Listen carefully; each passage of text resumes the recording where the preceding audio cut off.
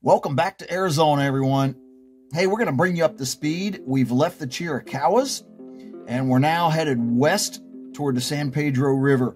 But I also want to bring you some on-road, maybe behind-the-scenes kind of stuff.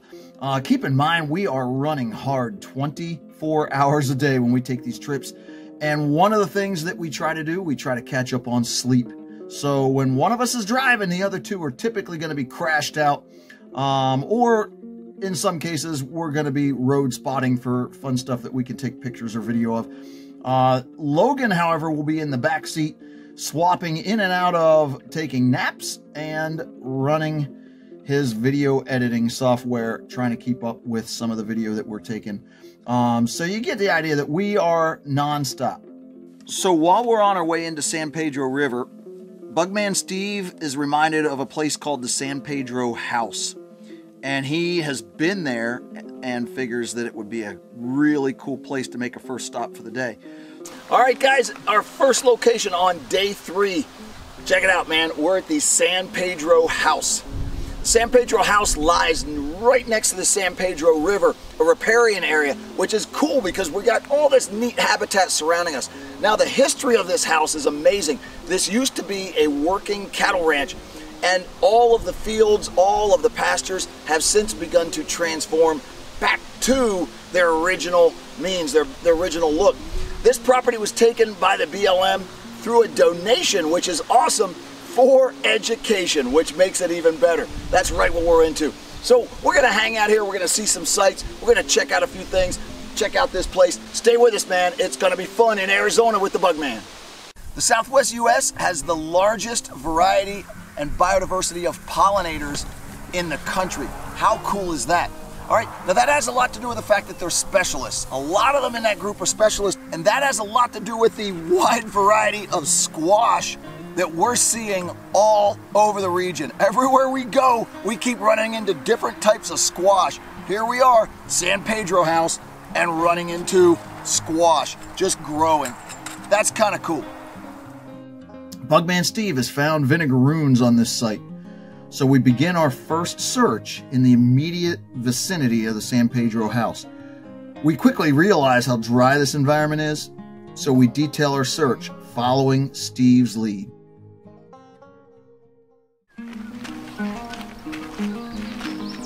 Check it out, guys. We've got 2 holes in the ground here, but the difference between these and any other hole in the ground is these have silk over the top. That tells us that there are tarantulas in one or both of these holes. So what we're gonna try and do is we're gonna try and fish the tarantula out. And the best way to do that is use a piece of grass. Okay, so we're gonna fish down in, and sometimes just moving around the outside edges will trigger reaction from the tarantula. And they won't come out, but they'll come over to investigate. Now, the other thing I'm doing is I'm actually feeding this piece of grass down in to the burrow. Oh, he's on it, he's on it, he's on it. There he is, I see him. Here he comes. Look at this tarantula. Want to use this to pry her? I don't know, I just don't want to hurt her. No. Oh, good Lord, look at that. Ooh. Beauteous. Perfect. She's a she. That's a she. Beautiful she. spider. Woo! Oh, nice one. Okay, guys, so check this out. This is the Arizona blonde tarantula that we just were able to retrieve from her burrow. And it is a her. It's definitely a female. And she is amazing. And she is beautiful. And watch this. We talk about tarantulas being harmless. If I can get her to come this way. Tarantulas are harmless. There's no deadly tarantulas anywhere. Here she comes. There's no deadly tarantulas anywhere on the planet. Tarantulas are not out there biting people and hurting people. They just aren't into that. It's not their thing. She is absolutely gorgeous. By far one of the most beautiful tarantulas I've probably ever seen in the US. Notice the first thing she does, she lays right down flat right on my hand. All she's trying to do is get the heat off of my hands. There's no bite. There's no running and jumping and screaming and all these things people think are supposed to happen with tarantulas. Guys, this is a wild tarantula, 100%. We just retrieved her from the burrow, and here she is lying down and gonna probably fall asleep in my hands, because this is what tarantulas do. Not all the things Hollywood tells you are supposed to happen. Such an absolutely beautiful spider. We'll let her walk around a little bit and give you another good look at this spider.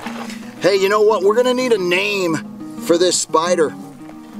So I want everybody to help me out by picking out a name for this tarantula. She even has a little bit of pink on her pedipalps, which is really classic. Leave it up to a girl spider to have a little bit of pink going on. But look at that gorgeous girl.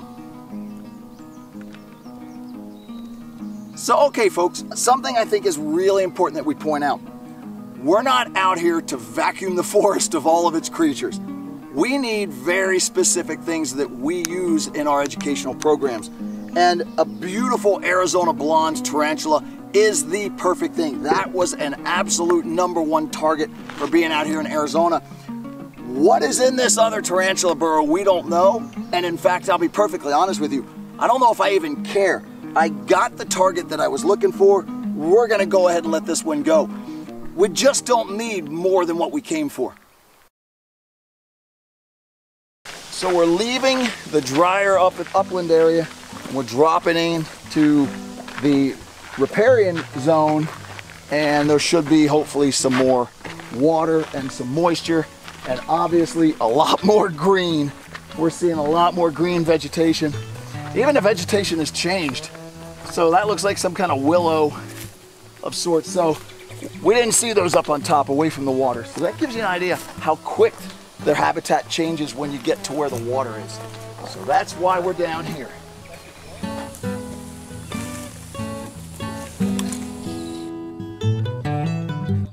So even though we're finding a nice variety of species in and around the San Pedro River, we did also encounter something we weren't expecting with the limited amount of water: red swamp crayfish.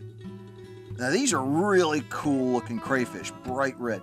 And at the same time, we didn't know that all the species of crayfish in southern Arizona are invasive. So even though these were bad to have around, we still had a ton of fun playing with them. They have an attitude, man. Yo, man, what does this tell you about a flash flood? Exactly. Imagine the amount of water that comes down through here. This little spot, this is crazy. This is like an entire forest of trees piled in one spot, because some flash flood came down through here and did this. This stinks down here, guys. What is this? What is this ground made of? Do we know? It's probably like a loamy clay. It's a lot of fish heads. Lots of fish heads. Actually, that butterfly's on it and it doesn't. Bunch of little puddlers down here, but they're so tiny they're hard to see.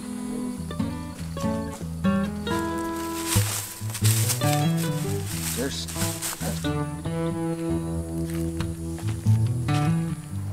Bark beetle exit holes.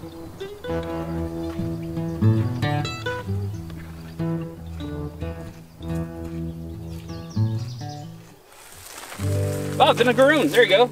whoa, whoa, whoa! Big one, I too. got it. I got this. You want me to grab it? Close, getting close. Oh, she's beautiful. Woohoo! Look at that.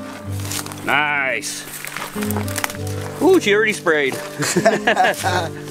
Cool. Outstanding. There you go. Good job, Steve. And how cool is this day gonna get? Vinegar runes are known as a whiptail scorpion, and that is the obvious part. Check it out right here. That which looks like a whip tail isn't a whip, nor is it a tail. It is actually a tube, and that tube feeds into the abdomen, and that enables the vinegaroons to release a smell like vinegar. Vinegar smell is going to work as a great chemical defense system. And trust me, animals do not like vinegar. And when that happens, they don't eat the vinegaroons, and the vinegaroons get to live another day.